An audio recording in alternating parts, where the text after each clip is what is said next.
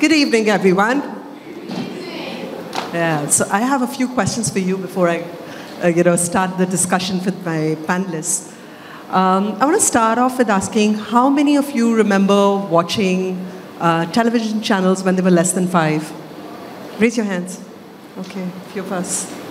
Okay, few of us. Okay. Do you remember the ads that played at that point in time? I do. Yeah, I do. Raise your hands. Show me your hands who all remember. Okay. How many of you remember watching channels when they were about 20 odd, 20 to 30? Few. Okay, yeah, obviously, excluding us, like, okay, 20 to 30. And how many of you are on social media now? Yeah? Everybody, raise hands. Who's not on social media? Okay. How many of you have posted ever a picture or video of yourself on social media? All of us, right? How many of you still watch ads? Okay, lots. Encouraging. Okay, that's encouraging. The point that I'm really making is this one point in time, and when I said how many remember watching channels when they were less than 5, gives away our age. We're all like in our 40s, and the others who raised their hand, the few there are in their 30s, and all the others in this room are youngsters I can see. And I think brand marketing has made a huge shift since we started, And the shift really that has happened is there was one point where marketeers would craft their stories and would take a lot of pain in telling their stories in a very elegant manner. From there to now, what happens is often we discover brands on maybe Instagram.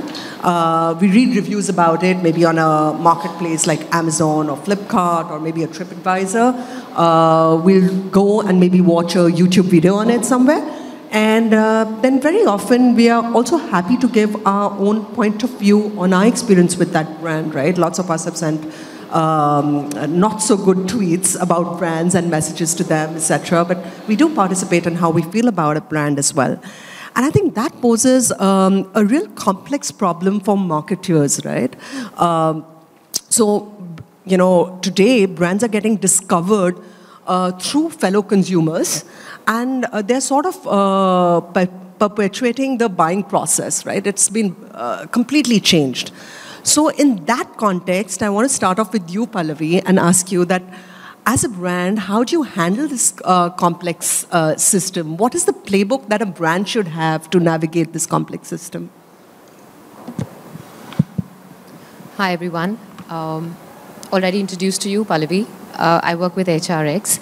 And thank you, Rubina, for that solid opening. I mean, I think it just gets us thinking a lot more about, as marketeers and brand creators. Since I'm the first one and I'm doing the opening, I'm just taking a step back and getting into a slightly academic discussion about brand creation, right? And what is a brand? If you look at the process of brand creation as marketers, I would broadly classify it into 3 stages, right? One is the creation of the brand, which is not just a logo creation, but you have to create a bunch of raw material which you're going to shoot at your consumer, and it's the perception they will start generating as an outcome of what you shoot out to them. So brand essentially is an outcome, right? It's not just a logo or a device. Second stage would be the amplification.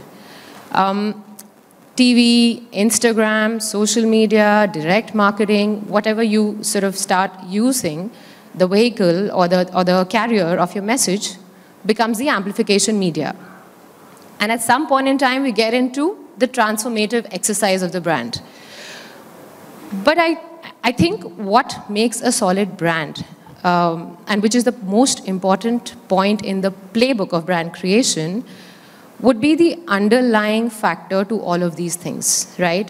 When we were in college, we kind of discovered something called a brand personality. I mean, you try drawing a pen picture of who your consumer is going to be, how your brand tone would look like, how your brand will speak to this consumer. I, again, sort of drill it down to another level of detailing, saying not just personality, but what makes a brand brand. And makes it resilient, something that can withstand the times and the uncertainties of time and the abrupt changes which happens is the character of the brand. Character, drilling down to the character of a brand is a painstaking exercise. It doesn't happen in one go.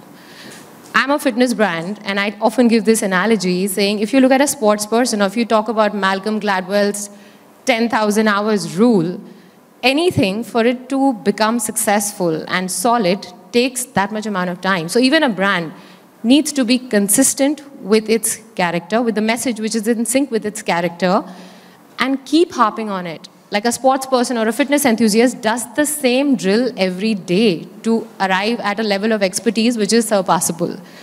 Sometimes when you become better at it, you even break it down to a micro level. Take the same analogy to brand building. You have to work on the building blocks bit by bit on a daily basis. So if I'm a fitness brand, I keep talking to the same guy saying, hey, I'm a fitness brand. I don't necessarily talk the language of a product saying, buy me. But I talk to him and I converse to him saying, I'm a fitness brand. This is what I do for you. This is what my character is. I'm honest. This is the change I'm trying to bring about. I'm trying to buddy up with you. And this message remains consistent over a period of time. So the character is what creates resilience in that brand. And that resilience is something which will help you sustain even a pandemic. Brands which were just a label, which didn't have that resilience, which didn't have that character, unfortunately, we all are familiar with such sad stories. They fizzled out. Some withstood. Again, taking off from heyday examples, if you look at a brand like Colgate, everyone in this room can associate Colgate with an imagery of white, sparkling teeth, right? If you talk about Lux, everyone can probably remember Filmi Sitaro Ka Sabun. And how many times have you seen these commercials? Like how many times on different faces, different media, different channel? Well, they've been made to become resilient over a period of time, and that's how they have survived. To me, the playbook, the most important thing is identify the character of that brand and keep at it. Keep at it till you reach a stage where it becomes synonymous to the reaction you're expecting from your consumer. Does that make sense? Yeah, no, that's amazing, Pallavi, and what you said is so true. And just building on what you said, I want to go to you, Puneet, and ask you that, while what Pallavi said is so important for any brand to build its character and be resilient and keep saying it over and over again till people understand the brand personality, the brand character. It's very important. But how do you do it in today's day and age? Because you don't have so much control. Like I said in my opening remarks, you don't have, as a marketer, so much control about what a consumer is going to say about your brand. So we are in a stage, I believe, what I call, we all started in this age of storytelling. Today, it's more like story creating, story living along with the consumer. So how do you make your brand consistent, resilient, and so that people can still understand the character of the brand with all the noise that's happening around it? I think today consumers feel the need to be connected with the brand for them to engage with the brand. There is this book by Jeffrey Samuels which talks about how do you turn consumer passion points into marketing opportunities. And I also feel the most memorable interactions that consumers have with brand is when the subject is about their passion point, right? Now for us, this is when there's a memorable interaction between the consumer and the brand. That is when the consumer feels deeply connected with the product and service and understands what the brand stands for, which is the crux and the core of what marketers are looking for. Now at MasterCard, we have identified 9 passion points across geographies, from travel to culinary, from fashion to health, from sports to music. And these passion points obviously keep changing across different demographics and geography. And this has become a pillar for us for every sponsorship or a priceless program, but we call it internally framework, right? And we have not stopped at that. We today have also started something called as multi-sensory marketing. Like for example, we have our MasterCard Sonic sound. Now, typically brands use the Sonic identity to just slap it as a logo on the end slate. But what we're doing is that we have created a deep level of brand identity from a sonic level, which enables us to collaborate with musicians, with composers around the world, and renowned ones at it, to create popular music. Hence, the brand becomes part of popular culture. we have recently launched our flagship culinary experience. We very soon are going to launch a premium line of perfume with an iconic brand. In India, for example, last year in December, we are sponsors of the biggest passion point in this country, which is cricket. We've managed to pivot a campaign primarily to promote women in sports. And how do you build gender equality on and off the ground? And that was recently concluded with the fact of creating a sports clinic for aspiring women cricketers, where we have gotten legendary cricketers to mentor them. And now this is an ongoing plan which we intend to continue. Now, if you look at all the examples which I have shown, and all of them have given us remarkable response in terms of impact and engagement. Now, each one of them have a strong purpose, which is based on a passion point. And it not only enables us to build richer storytelling formats, but also enables consumers to reach out to us in different ways other than your typical traditional ways, which typically most brands do. Yeah, thanks for sharing that. And I think it's an interesting point what you brought forward. What you're really trying to say is that you're trying to be part of the pop culture in many different segments, which is a little bit expanded from your just truly your business, to be able to consistently, to Pallavi's point, build stories still around them and encourage people to build stories around that area. I think works beautifully. And as you were speaking, I was thinking of some of the things that MasterCard's done, and yes, it did resonate with me as a consumer as well. But Deepak, moving to you next, I want to ask you that, like Puneet was saying, that they're doing something for somebody who's perhaps a sports lover.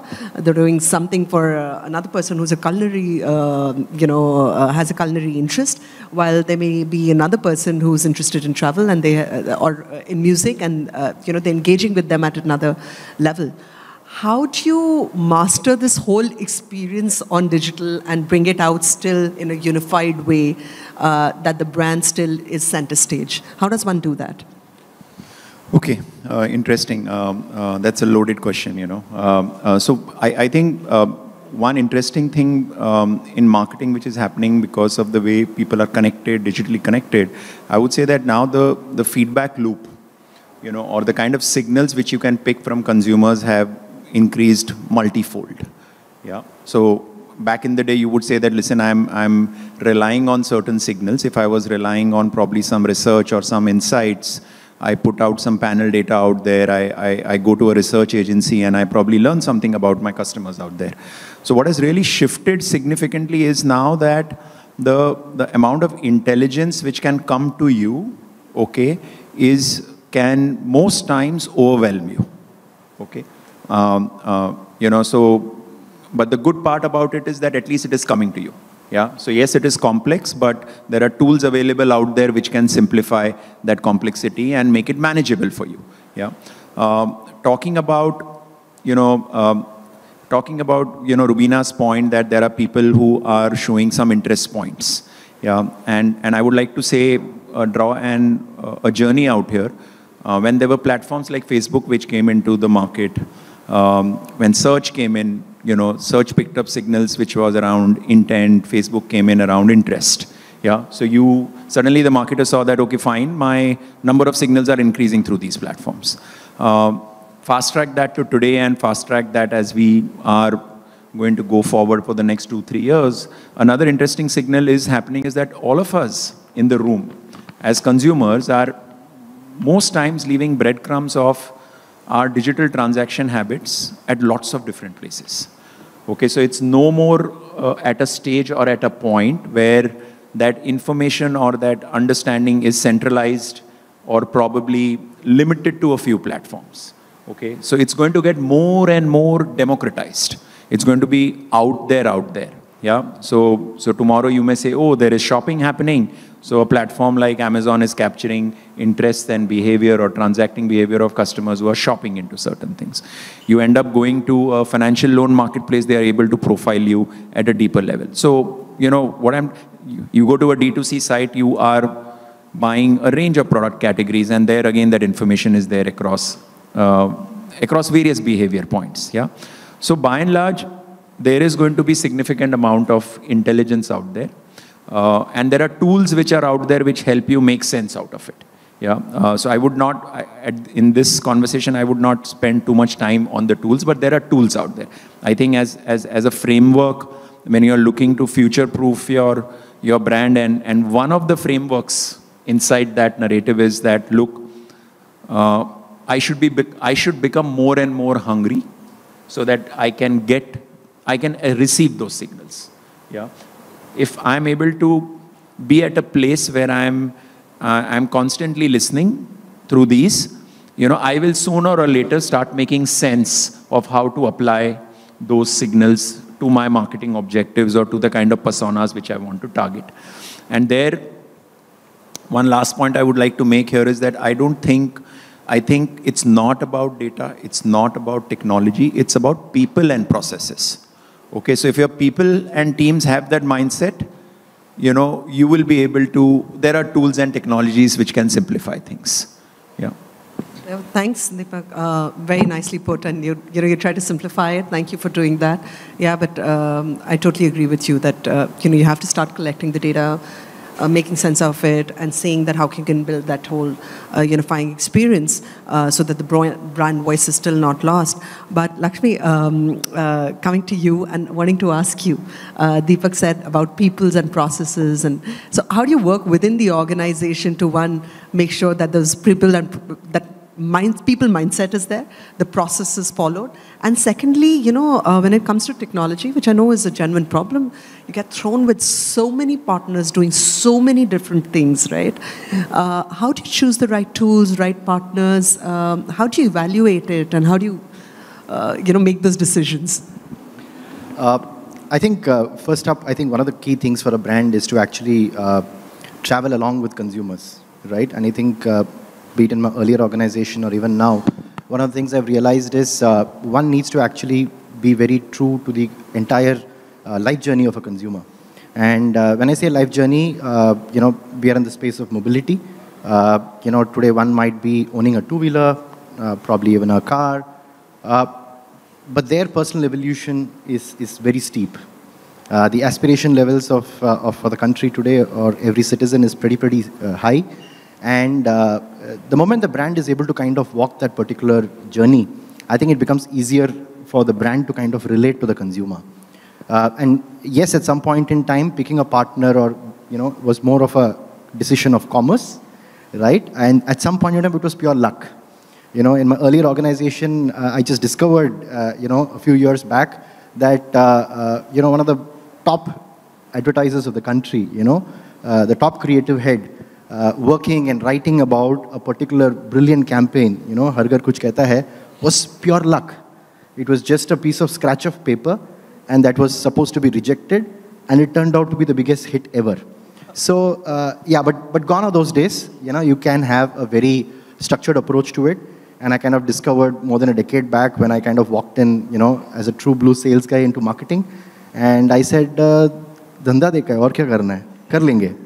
Right, but then the evolution happened, and that was the stage of discovery. And I think in partner, you will find many. You have people from research, from advertising, from the brand world, whatnot. But what the brand should clearly look forward to is a very powerful custodian. And it takes time. It's not easy. But those custodians have very, I would say, a very nice knack of working with you, right? And what those custodians add to the brand is also very, very significant. In simple terms, they have multiple zones. Clearly one zone which says this is what the brand should do. There are certain zones, okay, you can do it. But there are clear-cut zones which says that, this is not what the brand should do. And, when you work with consultants or anybody, more of a tactical game, you're looking at the short-term game, and everything is perfectly okay for you to work with. But a custodian is very clear on the fact that what a brand should not do. And I think that's the most important part. For partners, I think be it any world, be it advertising, brand, or any space, working with a custodian and identifying them is super crucial for the success. And I personally remember, and coincidentally, it was in this very same room a decade back, I didn't get the world of design and decor. And patiently, I remember the team that I worked with, these custodians were very clear in kind of saying that we will not take a business brief from you. Okay, we want a design brief, and we will only work on a design brief from you. And they made me run around the country for a month and a half And then I was in a position to kind of give a true design brief with clear-cut inspiration. And then we had a whole set of, a range of things come alive. So I think that's the world of custodians, and they exist everywhere. I mean, they exist in the world of advertising. I mean, you suddenly find custodians with even the world of production houses. I mean, you work with certain directors, they really get the brand, right? And that's important for you, and that's where, the quintessential relationship comes into picture, because, and marketeers come and go into brands, but the custodians stay, right? And the custodians actually, over decades, carry that particular legacy. And it's not just a function of brands which have legacy, it's also about brands which are just newborn, right? You can have a world of, different points of view come in, different perspectives come in, and I think that's the charm of building a brand. Because, and today, if even CEAT for that matter, right? CEAT was not built over the last 2 years, right? There are hundreds of people, and the associations with each of these partners have lasted so long that there is a story or two that everyone is able to share. And I think that's the charm of building a future-proof brand, because you have trust, and you can definitely rely on those partners. And for everyone out there, every marketeer, please find your custodian. That's the only thing I would kind of say. Wow, so nicely put. Yeah. That is so beautifully put together. I'm a fan of this line. I'm going to use it, Lakshmi. And I just want to add to this. I've been itching to add to this. It's an anecdote I want to share. We had a meeting a few days back, and it was me and my team. And before I entered the room, one round of introductions had already happened. And then when I entered, I started from the beginning. And the client happened to turn around and say, hey, your version of your brand is very different from your team's version of your brand. It was a eureka moment to realize that a victory happens when everyone from the CEO to the lowest denomination in the team can respond to a tweet in the same way, in the same language. That is when you've created a brand. That's when you have kind of achieved coherence, and you know that you've been consistently doing the same thing in the right way. So I just wanted to top it up with my Thanks, Pallavi, to share that instant with such candor. And Lakshmi, it was truly insightful. I think all of us were listening to every single word that you were saying. It's so important. We get lost sometimes in the commercials, and we don't understand what brands are really looking for. But yeah, it's back to the basics. Look for custodians, people you can trust, because you so rightfully said that people who think long term for the brand and tell you what is not good as much as they tell you what you should be doing, So important, but thanks for sharing that with us. Shifting gears a little bit now, Dhruv, with you. Can't get away any panel these days without talking about throwing in words like data, IoT, voice, AR, VR.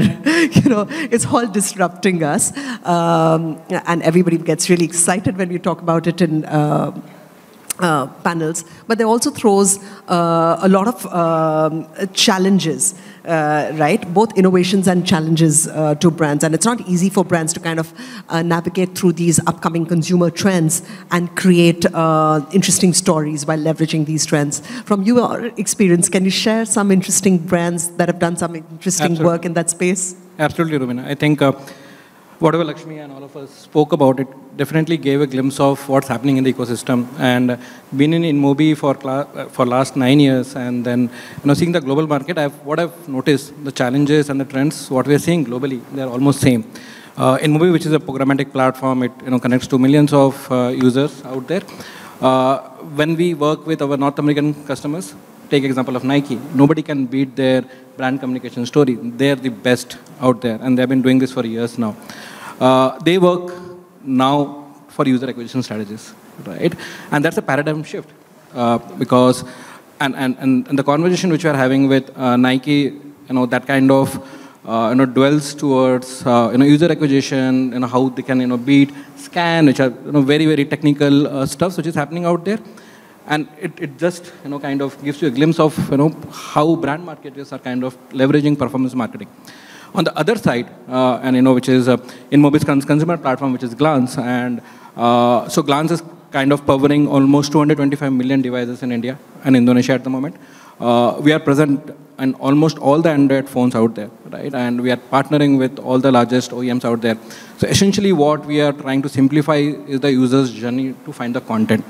I think in the previous section when Saurav and Rishabh were talking about, that we are in consumer economy, content economy, users' attention spans are very less. How do you simplify that content and, kind of give it to users on one click, right? And that's the product philosophy of Glance, what we have built in last 3 to 3.5 years. So when a user is picking up the device, they're able to see the content, and when they're getting into the indulge mode, they're able to do a lot of various things. They're able to get news, they're able to play games, they're able to find live content, right? And what essentially is happening out there is we are trying to give users authentic content, right? Because I've been hearing, for last two sessions, there is so much of content out there, but which also brings a lot of owners on every marketer, every consumer, every platform. What kind of content users are getting it? Are they getting authentic content? Because we all know we live day in, day out, we see a lot of fake content out there, right? And this is what, we have been, trying to experiment with Glance platform. We call it super engagement platform, right? Because there is so much of experiences and engagement which is happening out there. Consumers are able to find the content out there, right? So that is the product hypothesis which we are building for consumers. Now coming to the brands, right? I'll take probably 2 examples how, 2 greatest brand out there are working with us, and they have probably worked with us. One of them is Tata Tea, right? And I think Tata Tea is there in India for the last 35 years. They're one of the iconic brands. If the numbers are correct, 1 in every 3 Indian consumers drink Tata Tea, right? And what campaigns they have been doing for last, I think, 12 to 13 years is a lot of campaigns which are related to social impact, right? Their property name is Jagore. And they have kind of touched upon all the social causes campaigns, right? Social impact campaigns. Last year, they've kind of worked with our creative team, our brand solutions team for climate change campaign, right? They wanted to kind of reach to millions of users telling, like when you get up every day, you are having your hot tea, do have that, but don't make the planet hot, right? And they did that on the consumer's lock screen because they were able to see the content, and it kind of cut across every age group, right? While, I'm sure everybody sitting out here, we are all the privileged group, we're all having iPhones and all, but Android is probably, 90% of what consumers are having in the country, right? It did create that impact with the consumers, and I will not get into the matrices because it was a phenomenal campaign for Tata Tea.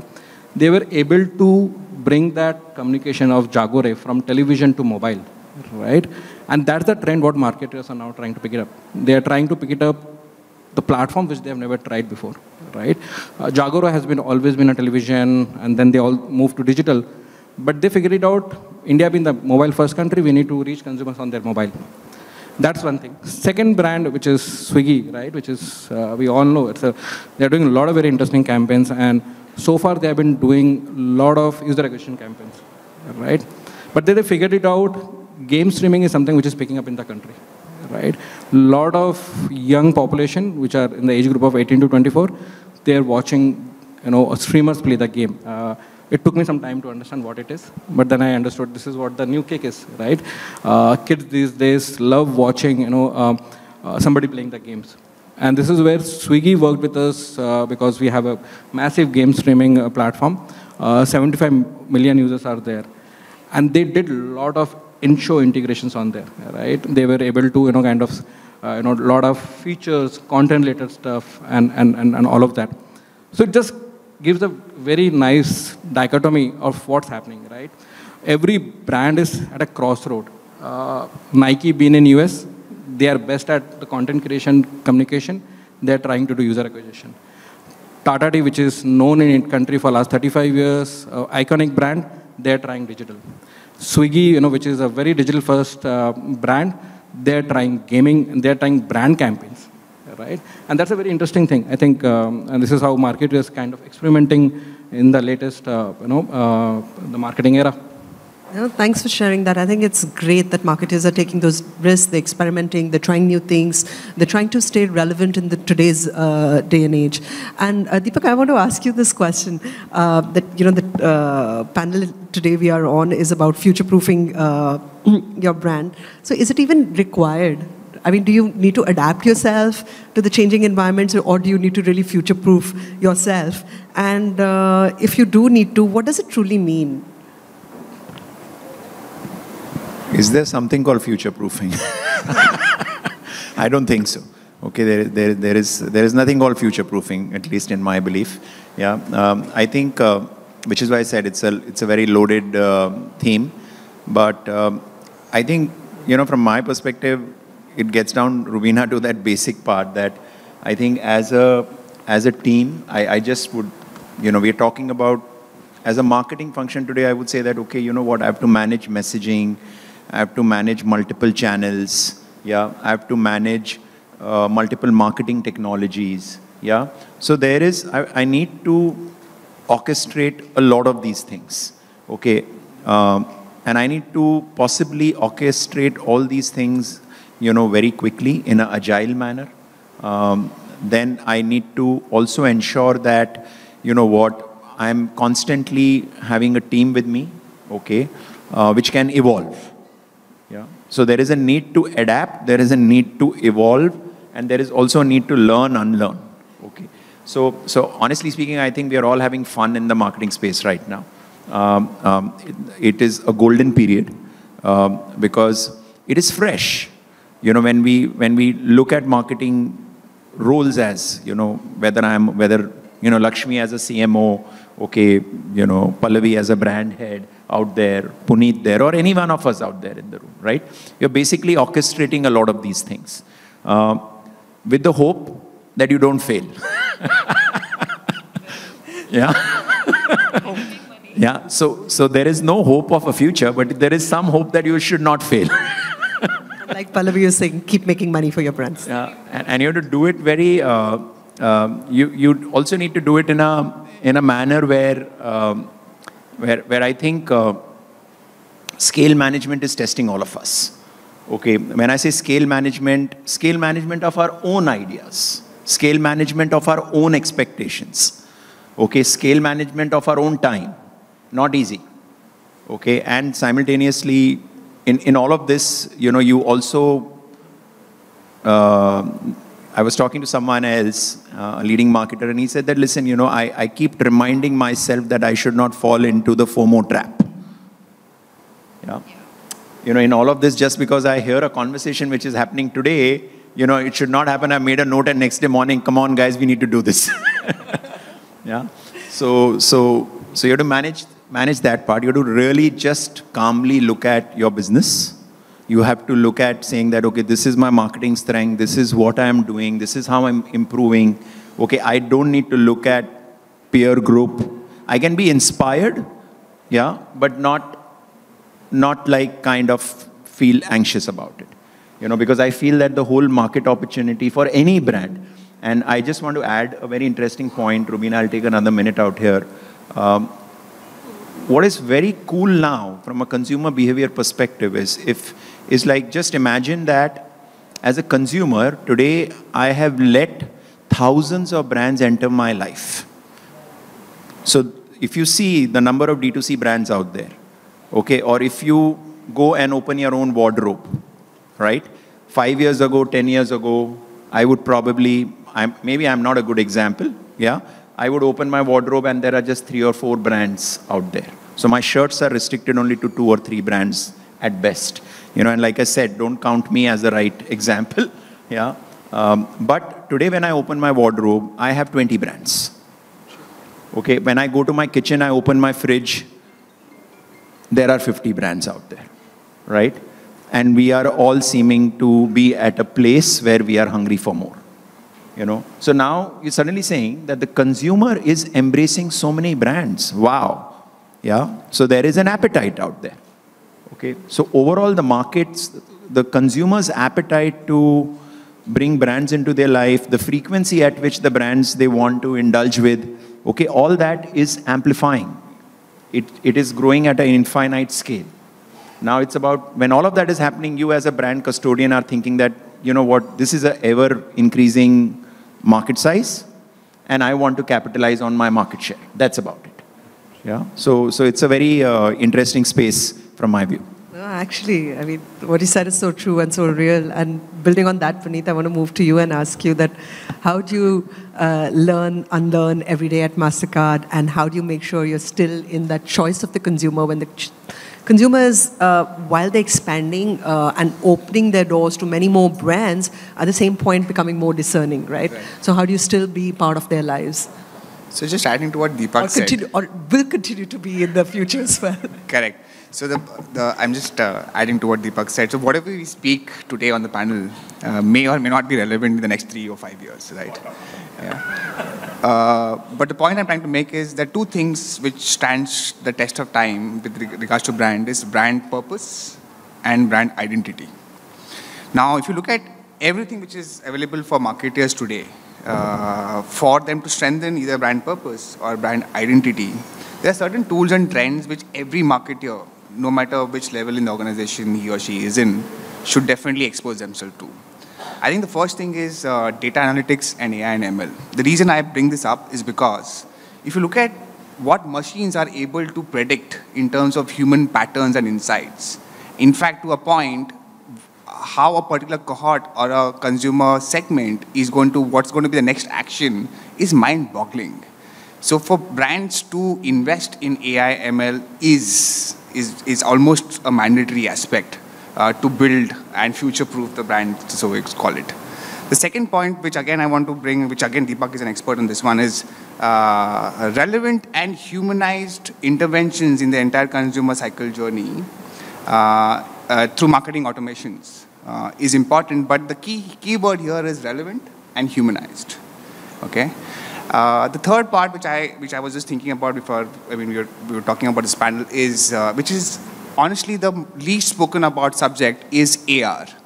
The reason why I bring this up is because AR is one technology which is ready to use. We have the entire technology to use it across the sales, pre-sales, sales, the consumption cycle, and after sales. And more importantly, I think AR is the first step that brands could take, followed by VR, and whenever metaverse happens and becomes scalable and executable, right? Again, from a Gen Z point of view, data security and data is an important aspect. They would be attracted and pulled towards brand who understand the sensitivity of data, and hence blockchain becomes an integral part in every brand going forward to make sure that blockchain makes the brand transparent in every engagement, be it transaction, be it conversation, be it engagement. And finally, one thing which I'd like to put forward, which I think again adds to the brand future, purely from a consistency perspective, something which Lakshmi and Pallavi spoke about, is the project management tool in your organization which allows employees within the organization to talk to each other. I think currently, even irrespective of which level of brands today we work in India specifically, I think there isn't an open space for employees across functions to converse, to collaborate, to brainstorm, which not only adds to innovation, but more importantly, there is a common aligned goal, which is possible through tech tools which are available today. So I think some of these are the aspects put in together, possibly would future-proof your brand.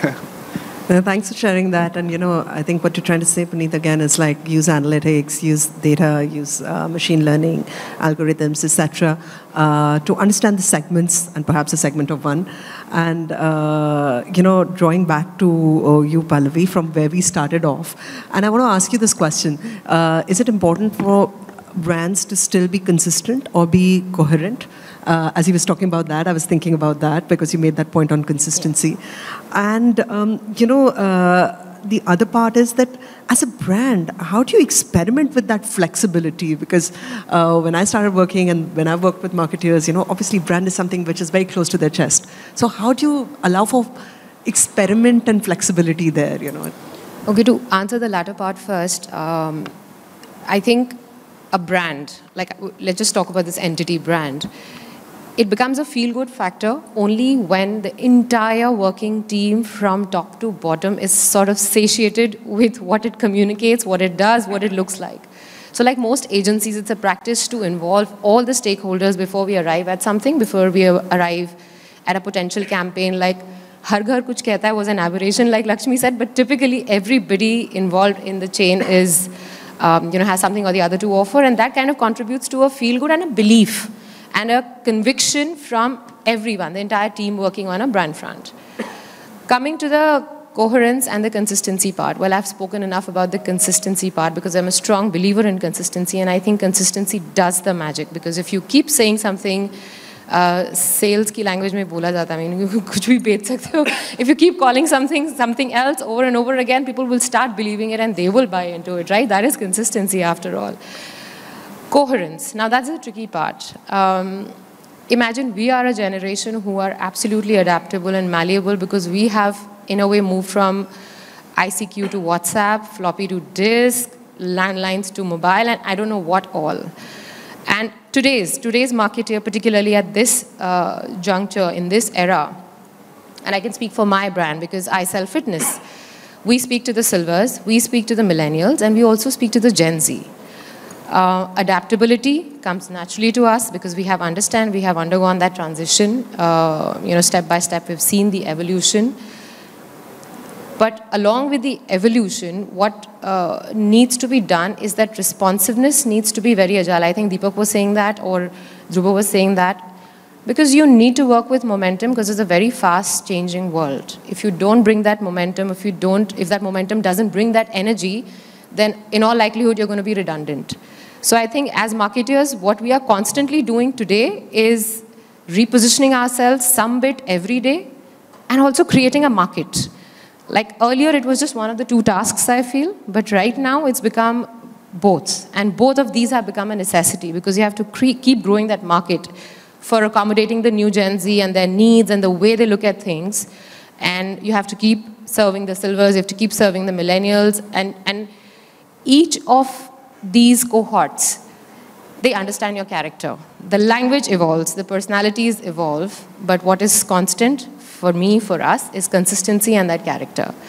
So I guess that does the trick. I mean, I can speak for my language, my brand again, and like fitness is not just a physical fitness. That's the belief that we have been selling, and that's the character of HRX, saying fitness cannot be just a physical phenomena. It has to be mental, it has to be holistic. And the moment you include everything, you become the new age definition of fitness. The physical aspect is going to the silvers, maybe to the millennials, but Gen Z today is interested in e-sport, which is a sport. I mean, you have to cater to that. There is no way I cannot speak that language and I cannot be a part of the e-sport phenomena. Well, NFT is gaining ground. I have to be there to harvest, to talk, to communicate. There's no way I cannot be there. We're talking about marathons gaining ground. People are coming together in the act of community events. We are doing it. People love walking. I mean, if I come back to the 40 demographics, 40 to 50, well, they're also doing high intensity stuff, but let's look at the 60s. They are still walking. So we have to cater to their needs. We have to supply to what they believe fitness is to them.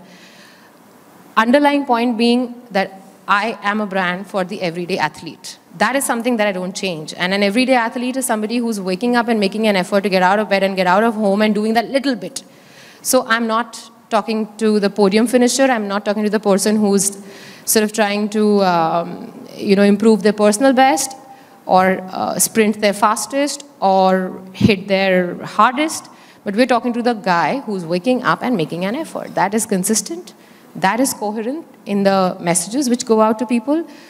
But the avenues have changed, the personalities have changed, the language has evolved, there is ChatGPT also, there's everything that needs to be there.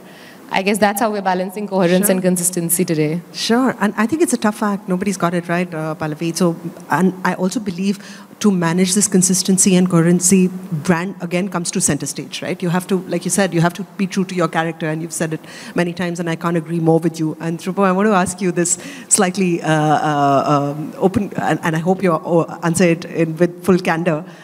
Given that conversation we've had and what brands are saying here today, do you think brands are investing enough in branding per se? I will be honest, yes and no. I think I'll just pick up from where Pallavi was talking about, right? And brands always need to do a lot of legwork, right? And that legwork is required because what's happening is at one side technology is kind of advancing. At the same time, consumers' behaviors are changing, right? And what is kind of coming out is the consumer's non-linear purchase behavior, omni-channel presence, right? Now when brands need to do some branding, right, they need to take care of all of these things, right? Consumers are seeing products online, going and buying on retail stores, vice versa, right? And all of these things will keep happening. So what brands need to ensure is how do they find a right balance out there, right? And that's a difficult thing for them to do. A couple of brands are really doing well out there. Then I think we always think long term, right, when you're building a brand legacy, right? But then also what's happening is CMOs are getting pressures from their counterparts in the board meetings and all to get sales, right? And this is where you are doing a lot of campaigns which are seasonal campaigns, right? Which doesn't leave impression, like probably, and this is what I think Deepak was also talking about, we have like so many brands out in our life, right? We see so many campaigns which comes during festive season, but we don't remember. This also dial backs to Rubina, your point, what you were telling, how many ads I remember from my childhood, because option was less and it sticks in my memory. Now brands are in that rat race, right? They're trying to reach the same consumer, right? And they're finding it very difficult, right, to create that communication part. So it's again tough job. A couple of brands like which I gave example previously, they're doing some good stuff out there. So I think that's one thing. Second thing is, I think that's also very important because we're just coming out of pandemic. Purpose-based marketing is something which is going to stay for long. We have seen some amazing campaigns which Lifebuoy has done start of 2022. Haath Ho Tero campaign, it became viral, but it did deliver that message, right? One of the campaigns which is also very close to me is a government campaign, Har Ghar Dastak, which Government of India did for vaccination, right? So these are purpose-driven communications what brands are trying to do, right? And this will stick to consumers, right? Yeah, I think answer is yes or no. There are brands who are trying to do out there, but then there are a few brands, I think it's a challenge which they need to figure it out. There are a lot of data, there are a lot of stuffs, but at the end of the day, you need to do with a lot of gut feeling, right? Hey, this way are doing it for our brand legacy, right? Okay, I know we are out of time, but I'm going to, a very diplomatic answer. Yeah, I would not take that, but we are out of time, so I'm not going to labor the point. But I'm going to ask you one last question, Lakshmi, from a brand point of view. What are the challenges that you have convincing internal stakeholders for brand budgets? I'm sure there are plenty, right? Because partners always think that the CMO doesn't want to spend on branding, but I'd love to understand the other point of view as well. I think that should be a last closing statement. So I think for marketeers, it is a brand, and for the rest of the organization, it's an organization. I think the fundamental difference lies there. And of course, you want to invest on the brand, there's no question whatsoever. And of course, you can, onboard people, with their currency, finance, you talk of whatever EBITDAs or ROC or whatever you want to kind of work on. It is not easy to kind of take stakeholders on board. Enrolling them, for example, we spoke so much on digital, right? I mean, it's very difficult, for example, for many of the marketing teams to onboard their legal teams, right? I mean, yeah, it's good to kind of have a 24-hour leeway if you have to release an ad campaign, right? But if you have to respond to a meme, right, you can't do it with 24 hours. Yeah, there's no shelf life available to you. So getting all the stakeholders is not easy, but one thing that I've kind of seen, and I speak to my friends as well in other firms, slowly the organizations have also evolved. I think they understand the language of customer pain, and I think that's the first starting point. And the good part of it is marketeers have also started evolving a lot in their conversations with the rest of the organization. That includes the board, because you need a larger, we spoke a lot about brand purpose. The larger strategy of the brand as such, you onboard as many people as possible, and the more you have them on your side, if they are able to speak the language of the brand, I think you don't need to convince them. It happens. But trust me, it's not easy. And, it's always a battle between, how much top line, how much bottom line. And for every investment, where is the attribution, right? And attribution is one word that, one gets chased to death with that single word. But yeah, at least I'm happy that organizations across the board have evolved to kind of start understanding the value what brand brings on table. Again, another anecdote. I remember being told once that marketing will always be a cost head. Remember this. It will never be a revenue generating stream, so don't ask for too much money. But I guess marketers have really evolved, because I think marketing has now become a combination of the right brain and the left brain. It's become a combination of imagination and intelligence both, with data coming in, with analytics coming to the fore. it's no more just an art. It's pretty much science. And I'm very, very sure about the fact that it's become very scientific in its approach, and so is the marketeers now. It's no more like irrational decisions anywhere. Thank you, thank you. I know we're totally out of time. I would love to continue this conversation. It was so interesting. Thank you. You were all very insightful, very honest, and I really had fun. I hope everybody had a good time enjoying this conversation. Thank you.